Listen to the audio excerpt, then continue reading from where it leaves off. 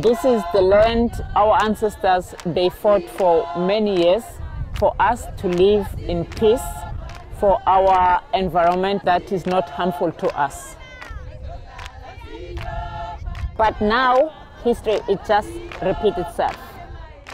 I have to protect our homes and our way of life against the power of money, the greed, and the short-term profit.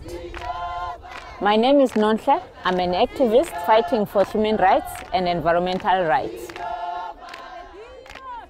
Mining companies have a strong support from our own government to extract the minerals from our own land. The lush hills will be dust. Our rivers will be poison. Our ocean will be damaged.